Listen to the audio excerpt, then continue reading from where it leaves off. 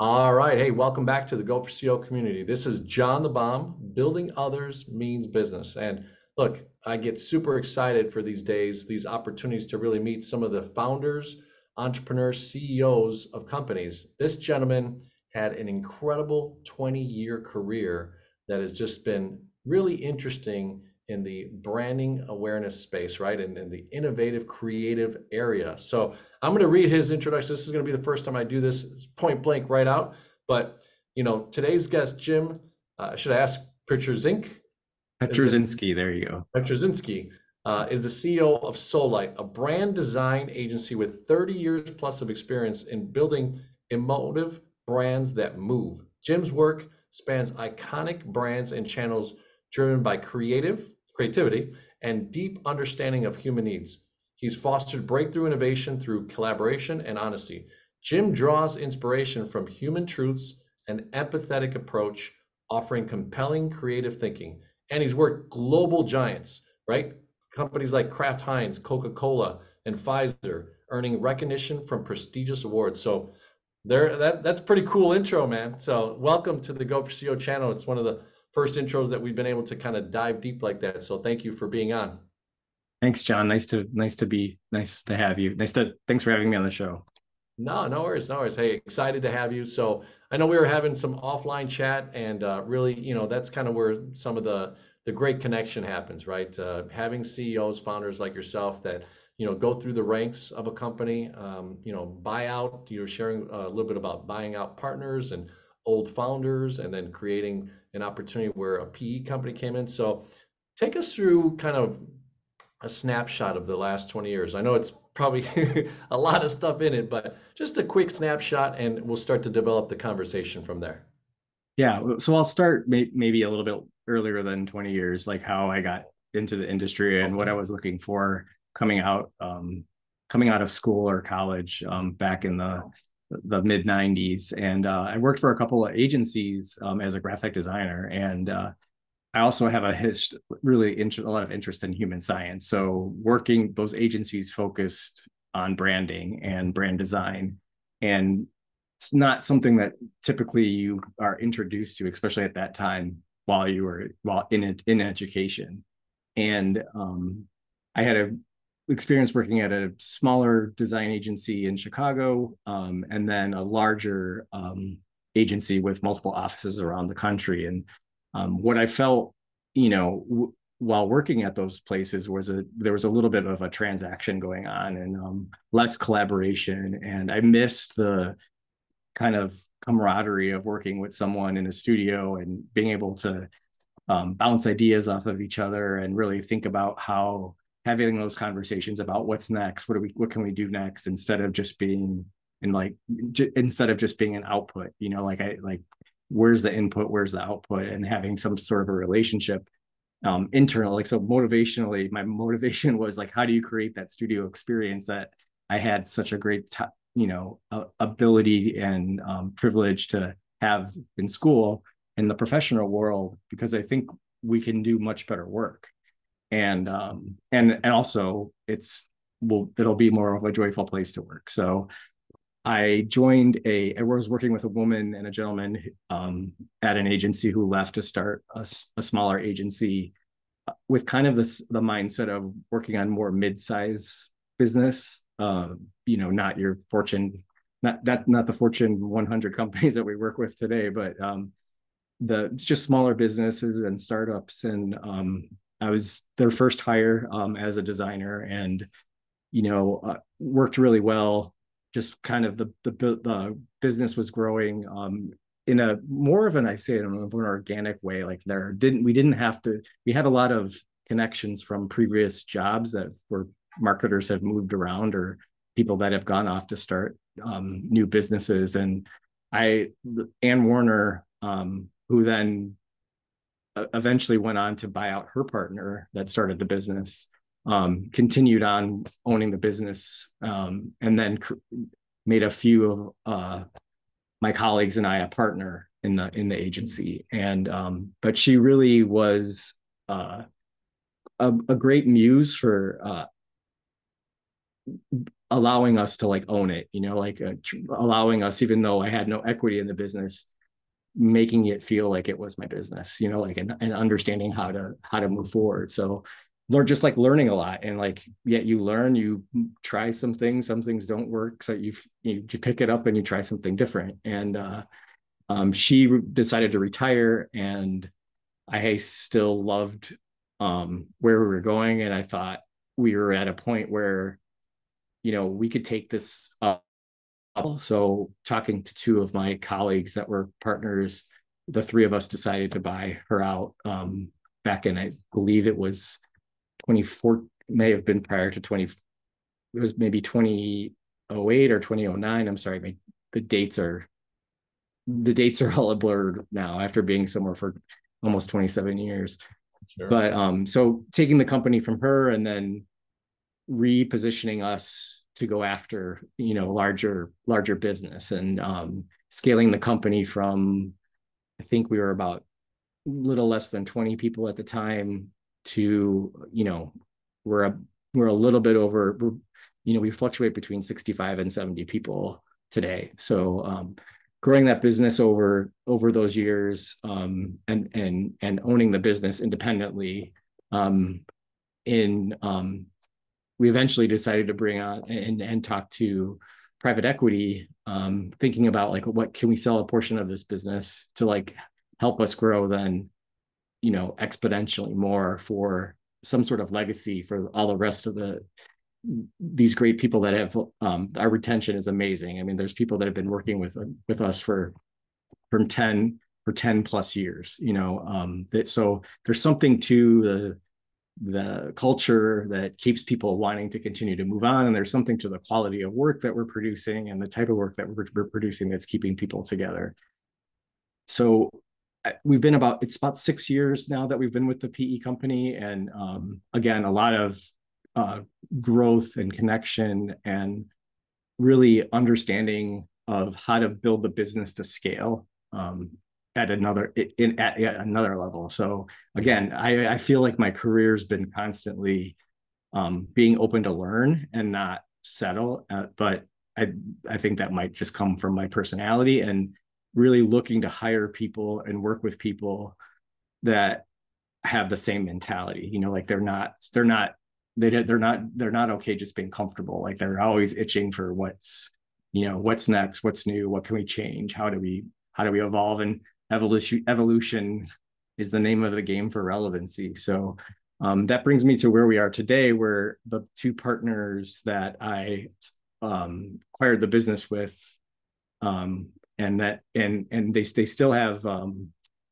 equity in the business, but I'm the only operating partner in the company right now, working with the PE company, and then the rest of the executive staff that we have in place. So work with a great group of people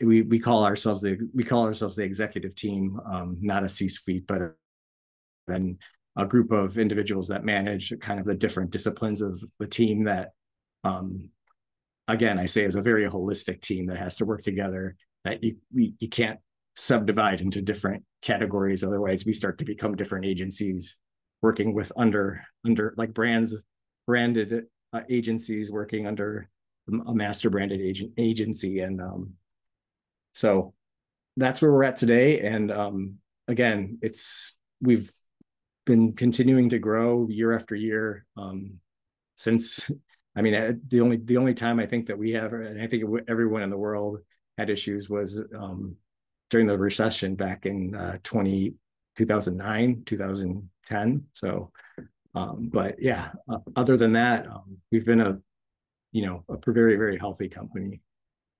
And you brought up three topics there, I think, that just kind of crystallized, right? One, the original founder treated you like owners, right? And you took on that role. So we affectionately were calling it offline as an entrepreneur. And we love interviewing entrepreneurs. The Go for CEO community really loves that, because you get to hear guys like you that run through the gamut of the company and become a CEO of a company, which is pretty awesome. And then you talked about, really at that point of her, kind of walking away, you had taken two or three of your other leaders and colleagues, and became owners of the business. And now you've even gone to the next level, which when private equity comes in, it could be scary. Mhm. These companies do have a stake in kind of, not manipulating, but just putting their 2 cents, right? Pretty strong, and being at the board, and looking at things. So it's an evolution that you've gone through, and really, really amazing stuff. So kudos to you, and all the things that you've been able to do, and all the learning too, right? You said a little bit earlier too that you're constantly growing. So I know in the Go for CEO community, we love hearing from CEOs, founders, entrepreneurs, intrapreneurs, because the enemy of greatness is comfort. Right. So Yes. so staying comfortable can be a bad thing, right? But so awesome stuff. So look, Soulsight, let's get into Soulsight. I mean, well, Mhm. you have an incredible branding, really cool, approach. I saw the website, and obviously, a 20 plus year run, you really develop different ways of kind of being in the marketplace. I also share with you, my wife's kind of in that space as well, more on the legal side. But when you go to compete in that type of market, what are some of the things that now you can share with the Go for CEO community that have really made it relevant when there's the sense of competition against other brand agencies that maybe are pitching their value add? Yeah, great question. I think it's pretty relevant too, because in the past 6 months, we've really been working on our repositioning in the marketplace and doing an analysis to make sure that we truly are differentiating and providing something different by working with a consultant and then working with a team to understand like really what at our core, what really makes us different. And a lot of it actually comes back to human truth. So we use a positioning statement that says we build emotive brands, and that Mm-hmm. means moving people, moving product, and moving culture. There's an intersection that happens between like human truth, so that the things that we want, the things that we need, um, and our subconscious that and our emotions that help us, that are really making the decisions for us that we don't even really realize. So as we continue to move forward, that empathy piece that you spoke about earlier got brought back into like how do we really think about our business and empathy in different ways. It's empathy about the culture or the target, or I don't like to use the word consumer, but the people that we're trying to build brands to be part of their lives and make those brands relevant with those people. But also, what does that mean with our partner relationships and clients? They are we want them to be clients, and we want them to be an extension of our team, and we want to be an extension of their team. So, which is something that we talk about. We're not the agency that's going to come in and tell you this is the answer. Like we're the agency that wants to work with the team to help develop, because there's a whole wealth of knowledge in some of these brands that have been around for 100 years that really we have to take really what's the right we really have to take care of understanding you know um the iconicness, but yet the longevity that they've had. There's something there that needs to be harnessed and protected, so that we do justice to what those brands have done for people over the 100 plus years or 50 plus years that they've been around. um, that empathy piece also trickles into our culture. So when you're working with anyone on our team, there's a really drive to understand like the ways of working and the ways of operating. There's not, everyone says that, leave your ego at the door. The truth is that's really a hard thing to do. Mm-hmm. Everyone has an ego that we're working towards, but working, it's something that we really emphasize, and not afraid to call people out on it. So it's and people find themselves calling themselves out on, oh, my ego got my way. I think that this is, I think I'm hoping to have a different discussion about how things are working or looking. So it's the education of just really understanding that being vulnerable and humility go a long way for creating better creative, but also greater partnerships. So with our clients, we've had Molson Coors, for example, has been a client of ours for 20 plus years. And I think in our world, that's like unbelievable. Like, how is that even possible? Like there's been 4 different CMOs in that time frame.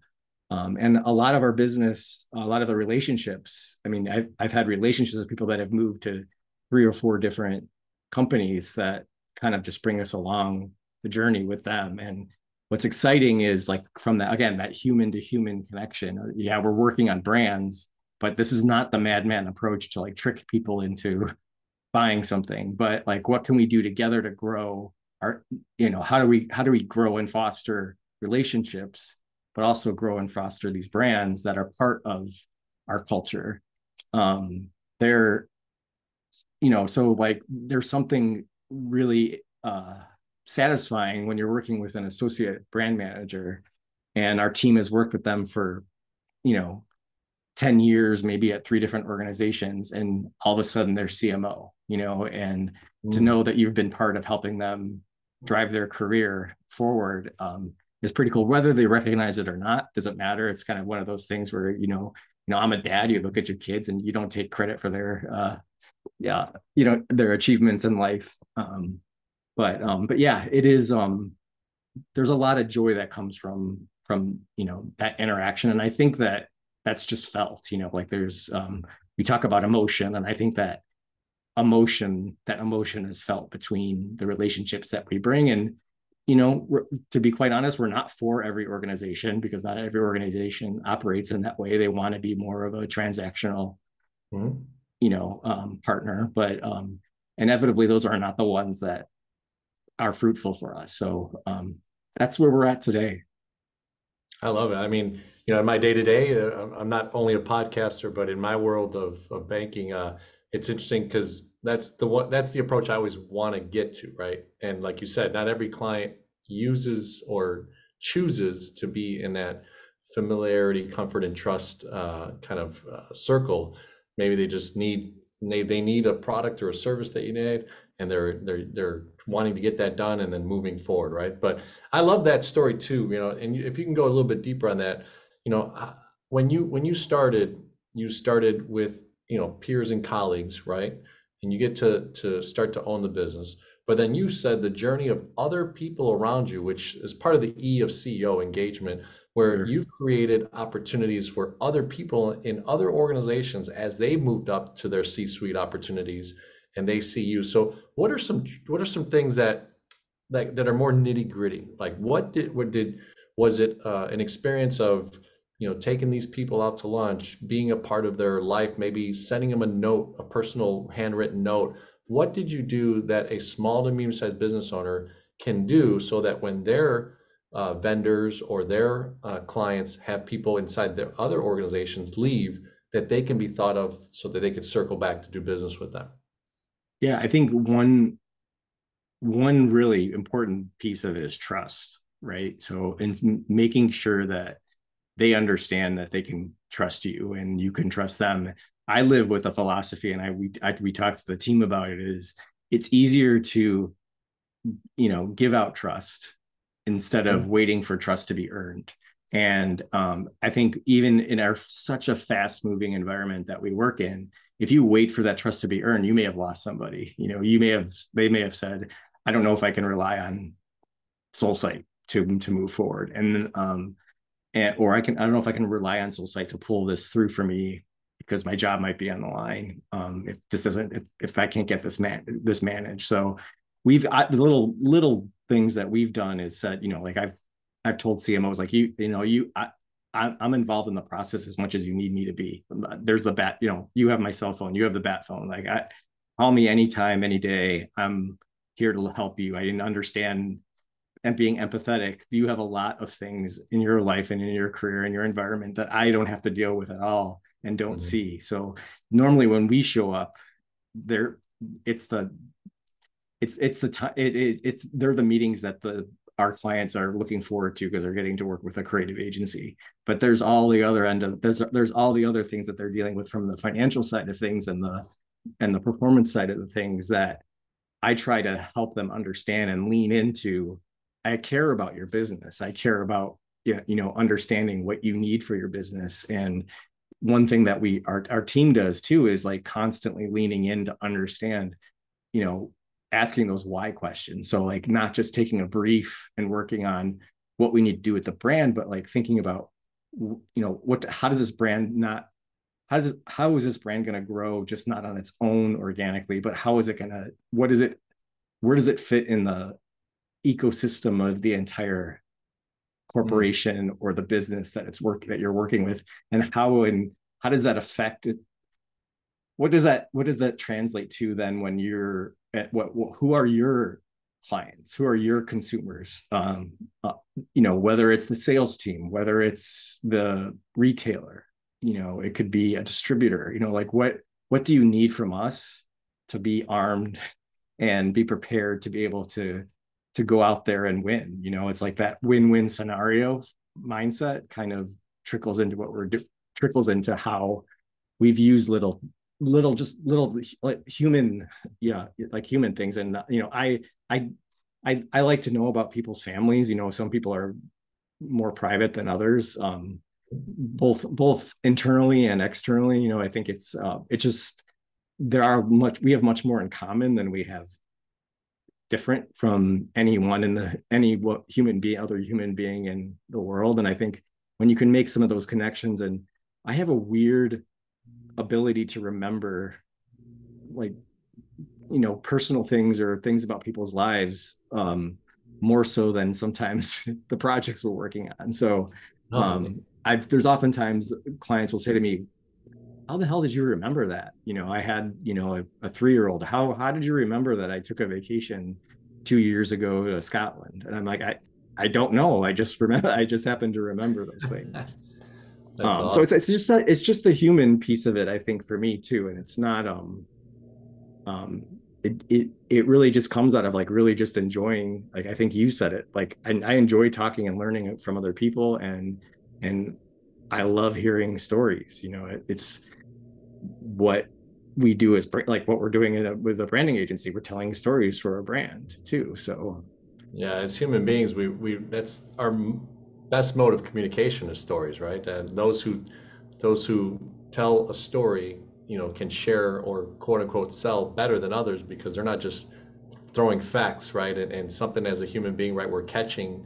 I have a great mentor of mine who says things are caught, not taught, right? And when great. you catch it in a story, you're like, you feel emotional, you feel connected, right? And that's part of what you do on a daily basis in your team, right? So, it made me think of what's called benchmarking, right? A lot of times when I work with clients, say you try to go into an industry, do some benchmarking so that they can feel like, hey, a little bit about kind of their competition, all those types of things. So as you've grown your clientele, what are some KPIs that you use that either benchmark, or do you guys do some initial? Give us a little bit of, like, I guess, the client journey when you think about, and I know you've gone to Fortune 100 to smaller, so you have an experience of multiple. Does it change when it's bigger companies? Does it stay the same, or do you guys stay tried and true in your system, in your process? I would say it changes in the way that we're flexible, but I think at the core of the methodology or mindset is always the same. So I think whether it's a smaller startup company or, a company that's been around for 200 years or 100 years, it's not, at the core of what we're working on is, again, I'm going back to the human experience and like the working, with those human relationships, and being on the creative side of that, being able to see something and, help people catch things that they wouldn't normally, be looking for. I think when you talk about KPIs, it's because part of our brand and what we do is we think of the brand as being at the center of all of execution. So when you talk about creative execution, we might work on packaging. We might be working on what that brand positioning is and how does that brand get started? What does the pipeline look like? And then what are all the creative touch points that make sense for this brand to express itself? Mm. And that model works and can be flexible depending on the needs and sort of the budget or the infrastructure of the clients that we're working with, or where and how certain things make sense. I think we're less about stunt marketing to create, awareness or like quick, uh, quick connections, but more long. I often say like branding is a marathon. It's not a sprint. Like you have to really think about like where things are going to be going 5 to 10 years from now, um, and also what's currently happening in our environment. So it's not. Sometimes we see stunt marketing every day. In terms Mhm. of like and wonder if this is this real or is this not real, or is this intentional, is this not intentional? And I think um, that's not the business that we're in. I think it, and that correlates back to like when you're in a relationship, you're really working on a relationship. You're not working on just um, dating someone to like take to the prom. Like it's about really really focusing on building relationships. And like I said, it's not for everybody. Some people like that. I would think that most people would like to be able that they can feel trust going to a trusted partner over and over again to help them, and that partner is continuing to evolve and change and grow and learn, so that it doesn't become, you said the word like comfortable, like that we're always continuing to push the boundaries. I think so the KPIs that we use too is like so client retention is like a big one that we look at for ours, because it's hard to measure like the brand touches advertising or it touches digital or it touches all these different places. So it's hard to understand like where, when you see a brand grow, all of that works together. So the part that we play is mixed in with other agencies that are also working on different parts and pieces of the brand. So we look at, so we do look at like how has the brand gained more share. That's a good way to think about it, because you can look at growth in the category, or something brought new to the category, and like where and how is that moving, aware, like is there more awareness to like where things were before. So from a business side and a brand side, looking at it that way. And then I think the other KPIs kind of translate to, just again going back to that piece of the relationship of how we build, is what's our staff tenure like, like what is, when we do a cultural survey, what is important to them, and understanding on how we need to shift or evolve our way of communicating and thinking.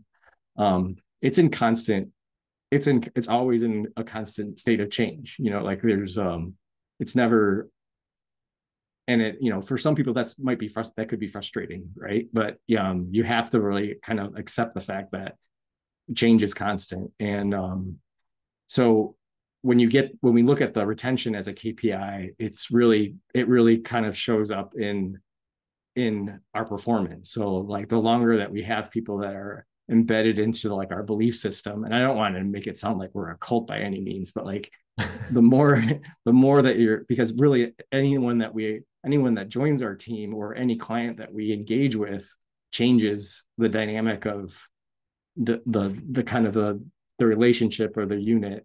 And hopefully they're, as you said before, entrepreneurs they're really thinking about like, how do I help establish change, and how do I build, and what's good for me is good for the whole. So yeah, KPIs are really difficult, like for us to measure from a brand growth position. I mean, we can do a lot internally, and they're all the basic, internally we can always look at our growth and see how we're performing month by month or week by week, but it's not but it gets a little dicey when you think about a brand and all how it has to exist in so many different expressions and experiences for a culture. No, I love you said a incredible word there, right? The expressions of that company, right? And you talked about packaging, you talked about the outward awareness. It could be recreating the logo, right? I had a recent dental practice that we did some financing for, and it was interesting. I just went to their location, and it's built out now. Well, the previous one that was maybe 2 blocks away was completely different. He changed the colors. He Hmm. got some guidance. It feels interestingly comfortable to go to his practice because of just even the lettering and the different waves that are in the lettering. Mm-hmm. It's really neat. So you work in such a dynamic environment. Now we went down the road of KPI and kind of seen where the client side of things, but a lot of, clients and a lot of people that I talk to that are CEOs, founders, entrepreneurs, are struggling with staffing, right? And really good people that they retain. And you've dropped it a couple of times. I've heard you. I'm John the Bomb, but you've dropped some bombs of how you've kept people 10, 15, 20 years. So I'd love to just go down that path. What are you doing compared to maybe some of the industries out there that are seeing that kind of flight, scenario where they're not sticking around or you're not attracting? Sounds like you're attracting, you're keeping, and you're engaging your employees within. So tell us a little bit about kind of how you put that together.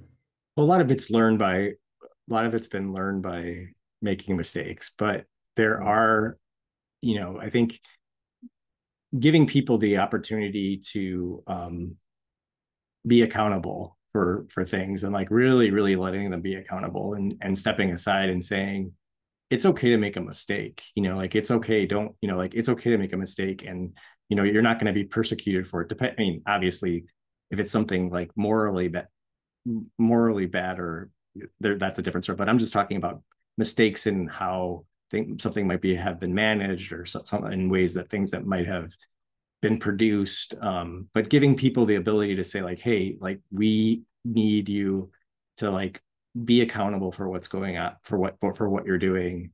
Um, you're and actually too, like the gratitude piece of like continuing to let people know that you're grateful and you recognize what they're doing mm, for the company. I mean, I think a lot of times for me, I could be in work mode and have my blinders on a lot of the time and forget to take a second to say thank you to someone who, you know, stayed up half the night getting a presentation ready, that I wasn't aware of until like 2 days later. So it's like I have to be consciously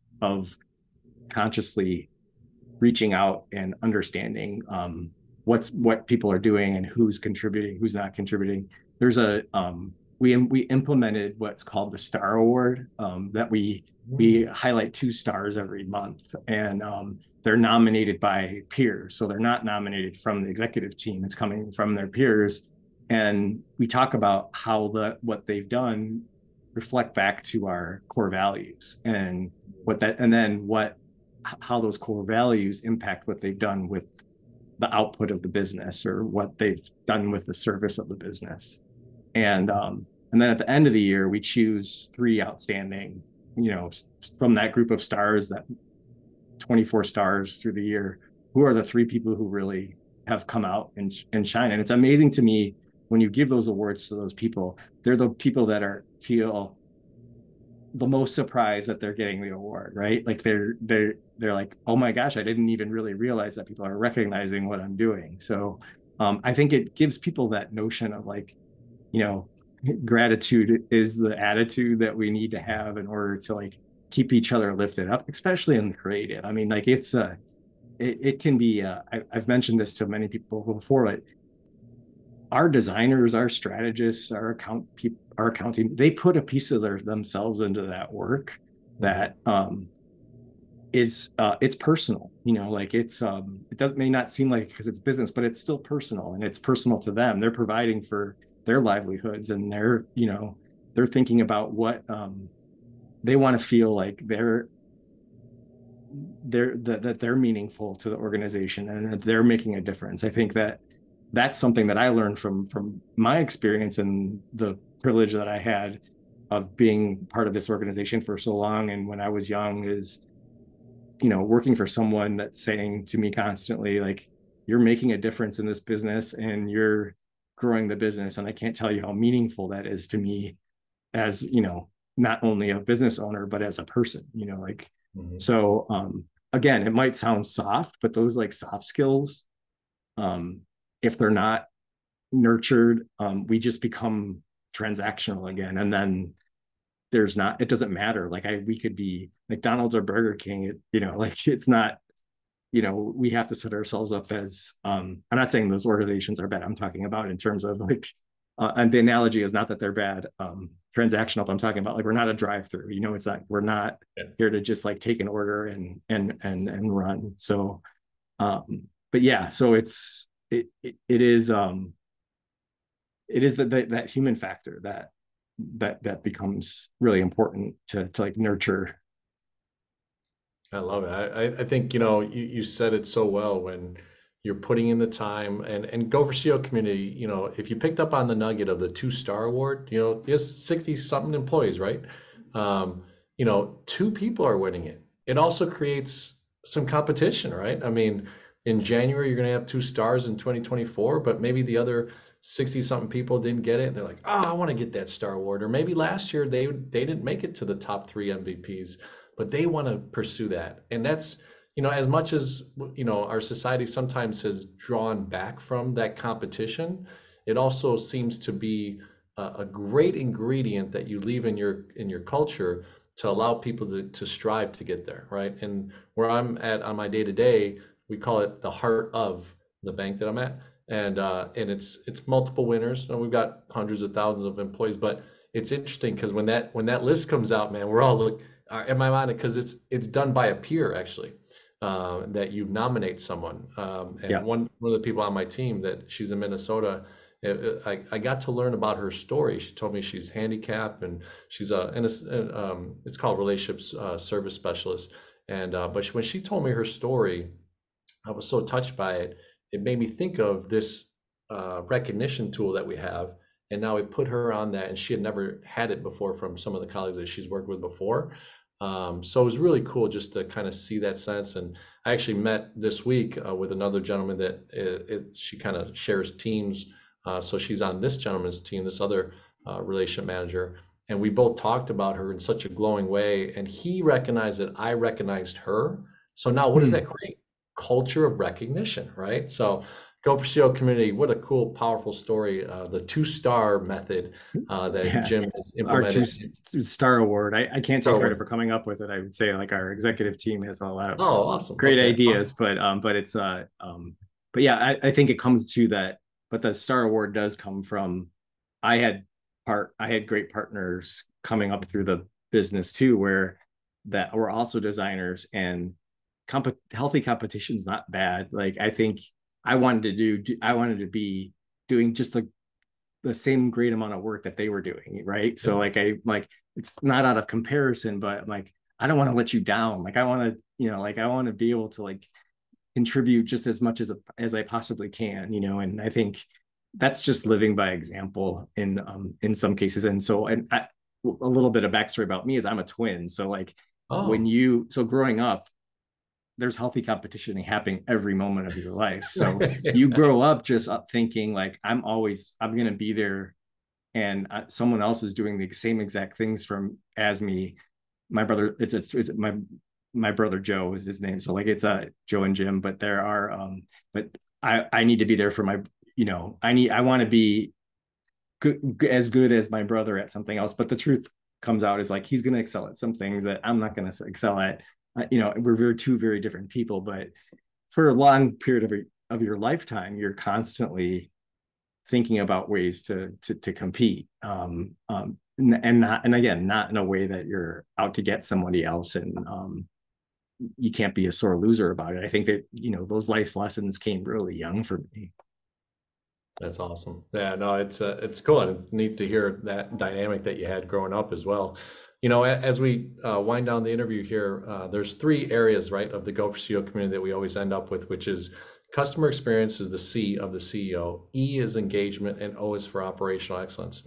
But I did want to touch on one thing, just because selfishly, I'm always interested in this, and you share to the capacity that you can or are willing to share. But we're always interested in, someone that was inside of a company becomes an owner of a company, especially with a group team effort. And now you switched a little bit, right? You brought your non-active equity partners, but you brought in a PE company, right? So if you could share just a little bit of that dynamic, and then we'll jump into the CEO part of our ending of the interview. Yeah, so great. The dynamic of the experience with the private equity company, I think, you know, I don't, I don't know if I necessarily believe in luck, but are fortunate to have found someone was also more of a startup, family mentality of a private equity company, and has a lot of care and understanding about growth. And these gentlemen have worked together at other locations, at other businesses for multiple years. So again, there's a lot of retention in their relationships with each other and understanding where their strengths are. But being able to, for me, working with them, I would say we started to work with them, I felt a little bit inept in my abilities to speak their same language and understand what their needs were. And like when we're creating budgets and the pushes that they had, there's a little bit of self-confidence that was like, oh, how do we really do this? How do we dance? How do we make sure that we're both understanding each other? How do I make sure that the pressures that they're putting on us isn't affecting, the great work that we do? And they actually are really great when I was able to come to them and say, hey, I'm going to ask a lot of dumb questions, so just be prepared that I'm going to come to you as I am. When you see me, who I am today and how we're talking is how I am in life. Like, I'm not smart enough to be two different types of people, and I'm not going to sell you something or try to persuade you into believing something that we might not be able to attain. So I think I only have experience with this one private equity company, but working with colleagues, talking about how they have to sell so hard to their private equity companies to continue to have them to believe in them, that they're going to do something. I want them. I mean, they've really come to us and said, we're here to support. So like, if you have a problem, come call us up right away. Like, I'd rather find out sooner than later than wait until, we're at the end of the second quarter and we got a major problem we have to deal with. We have time to work with someone that's objective to come and help us think about things in different ways, to salvage maybe an issue or a concern that might happen. So working with the private equity company has also allowed me to see the greater opportunities that there are for us beyond the world that I know and I grew up in. So it's, wow, like there's a whole nother universe, and it's like swimming a goldfish sitting in a little, we were like a goldfish in a little bowl that got dropped into this pond. And now, like, wait, that pond flows into this ocean of like opportunities that, it is what we make of them, right? Like, it is where we take it. So for me, that, it's been a great experience. I know that for some people, you just got to find, I think, the right partner for moving forward. And I hope that these people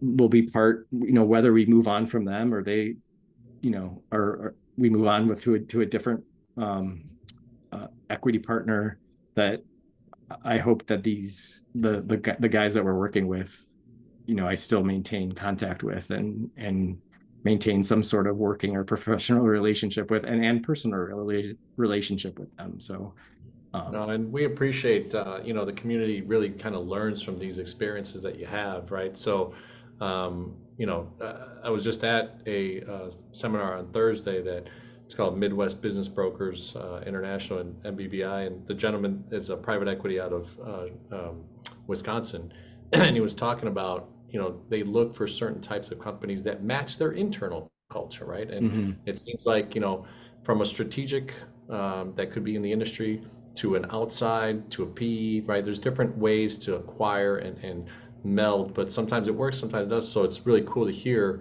that you've been able to spread your wings now, even with some of the flight that they can give you, as you said, swimming in from the bowl to the river to the ocean. Right? Yeah, So, yeah. I mean, that's the way I think about it. I mean, some people can see the the PE company as like big brother, always kind of like looking after you, or but it's it's not. If you think about it that way, you're kind of hindering and working in this environment where you're constantly in panic or scared about what's going to happen the next week. I think you have to live your life, and it's hard because there's a lot of negativity in the world. But think about things like what a positive mindset, and if things do happen that are unfortunate just have, faith. The hope is not a strategy, but like have hope that, Yeah. you know, things ultimately always get better. It might not get better as quickly as we want it to, but it's going to get better.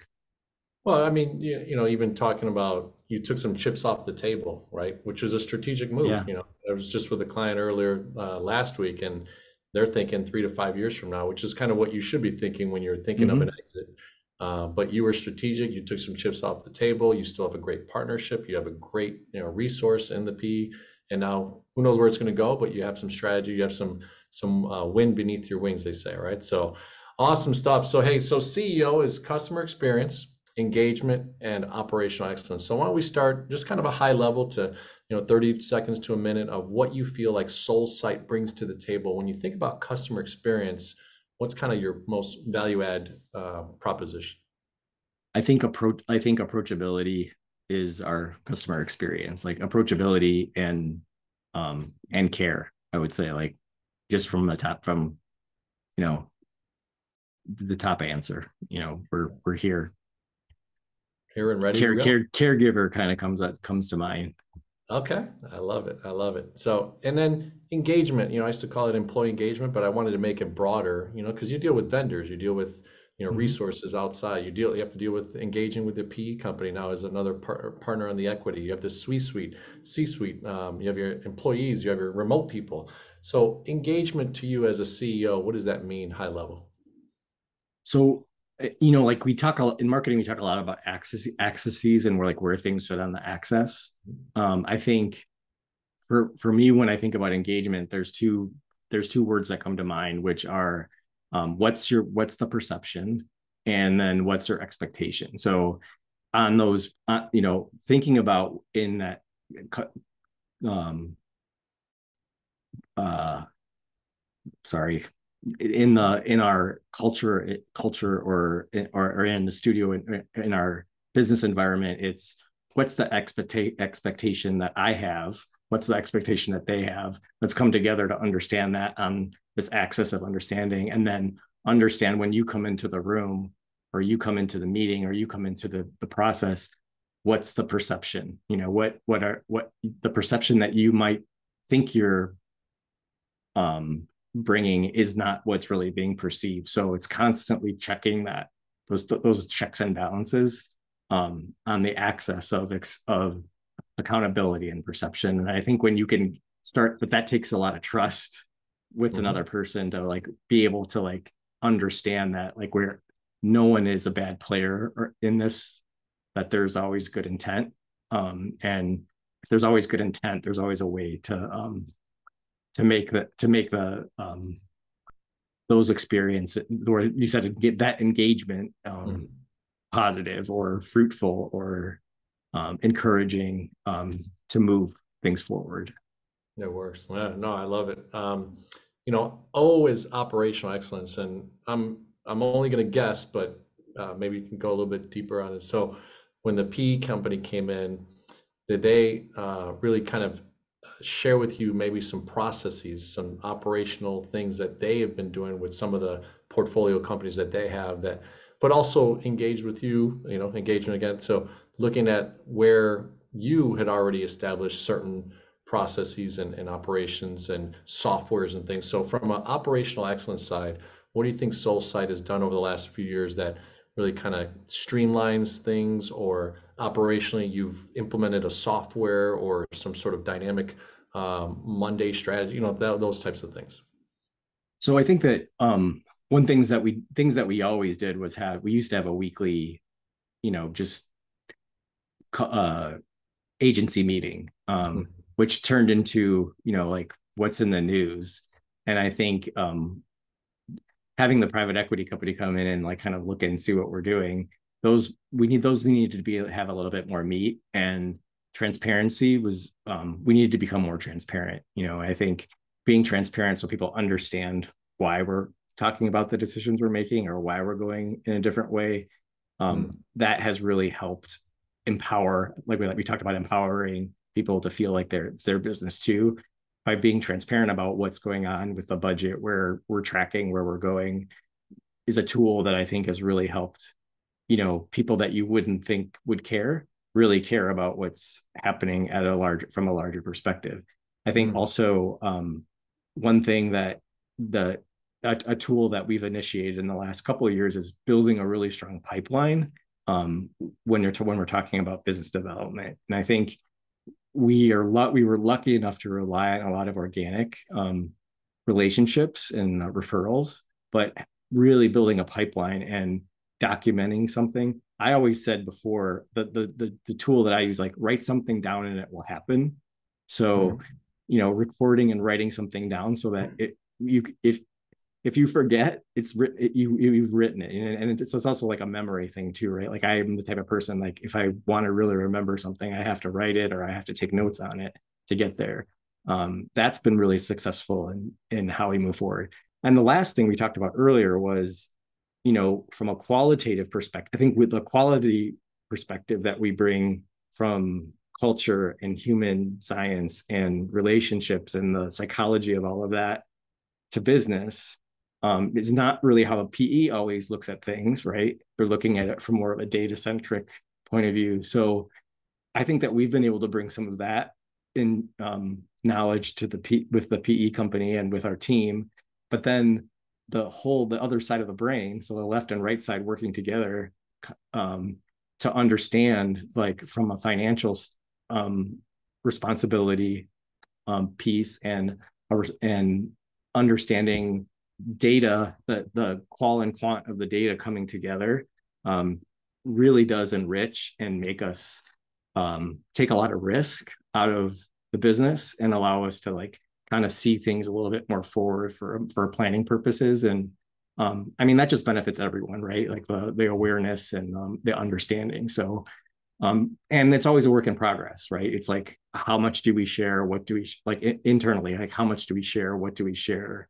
What is going to, we're not sharing this to burden anyone with things, but just to understand for their own growth, and also for, like, again, another win-win scenario, like what and what we know, kind of, if you know where we're going and what we want and what our goals are, it's easier than working in a vacuum, from project to project. And like I said, the data piece of, like, having a CFO come to us, and he comes from WPP. His name's Gavin Cubes, and he actually lives out in your neck of the woods.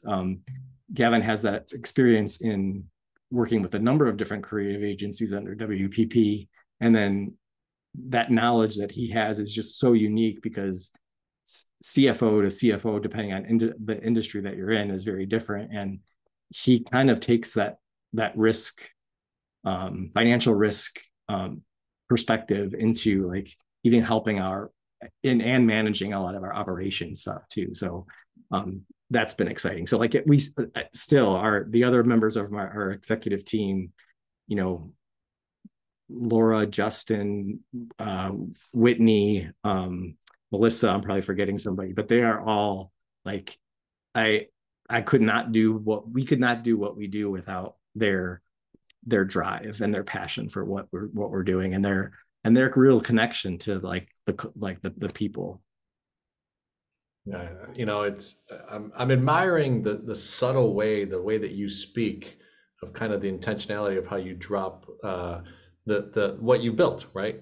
It feels through your speaking, and I hope that Go for CEO community, you're understanding that there's different dynamics, different types of people, different ways that they express. I use my hands a lot, but it's really interesting to see kind of where someone who's grown inside of a company now, then also the way you just expressed your fellow colleagues at the executive suite, is really interesting. And I'm sure we could talk another hour just even on that great team that you put together. Yeah, I always feel a little, I wouldn't say bad, but I'm like, it's not all about Jim. Like, it's not No, for sure. Jim Pietruszynski. Like, we're Soulsight for a reason. Like, this is, we're not the company's not named, and for multiple reasons, it's not named after me, but, like, it really is a we. The we is really important. And it comes out in conversation. Like, someone will send me an email, and if there's a lot of I's written in something, I will respond back to them, and I say, can you just take another look? And and think about the we versus me mentality, and how you read that, how you read through that. And then it could be something as simple as a piece of communication that's going to a particular employee about a project. So I think it's something that I don't. I mean, I see that.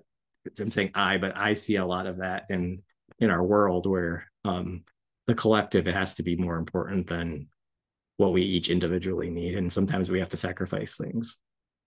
It makes me think. I heard on a podcast once that the gentleman who's become successful himself, he had a meeting with Tony Mottola from Sony, and he said, Tony, man, ultimately you built this empire, right? I mean, you were the one that really kind of catapulted Sony to the next level.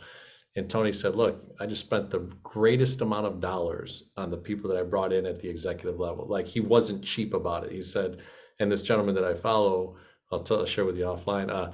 It's interesting. That's kind of what he's trying to do. Is he's built a media company now where he's looking for those C-suite executive level, but he's going to overspend with the right person, right? And that's kind of what Tony had taught him. He had a relationship with Tony Mottola. So, no, awesome stuff, Jim. Thank you so much for joining the Go for CEO community. Looking forward to posting this on all our social media outlets and having you share. And we'll be clipping it. We've got a new little AI tool that's able to clip these things and do shorts. So you'll be scattered around the internet. So super excited to have Soulsight. Now, how can people reach you? I know that you have a kind of an open door, open mobile. You share the communication tools that you'd like, and hopefully if somebody sees this and they want to engage with Soulsight, would love to be able to have them reach you or reach your company directly. Yeah, the easiest way to reach us is our website, soulsight.com. There's a little contact us button. I receive those info emails and they go to our executive team. So if you're interested in reaching out, please. And if you have a question, it doesn't have to be for a project or a potential assignment. Happy to have a conversation and network with anyone who's interested. Awesome stuff. So hey, Go for CEO community, if you're new to the channel and you just enjoyed this message, right, this interview, this powerful story about someone that's was inside of a company, working, having creativity, having flexibility, becoming an entrepreneur, and now is the full-fledged, right, entrepreneur, along with now the dynamics of PE companies, smaller equity partners, all that type of stuff, and an incredible executive team. Smash the like button for me. Become a subscriber. We're trying to grow this channel and be able to share really cool stories of local CEOs, founders, entrepreneurs, and entrepreneurs, right? That may not be the biggest names in the marketplace, but it's real people impacting, the community. I know he didn't share this, but he's been in his community with his family for over 20 something years, in the upper north side of Illinois, and what an impact Jim has made in his community. So thanks, Jim, so much for being a part of the Go for CEO conversation here. Thanks, John.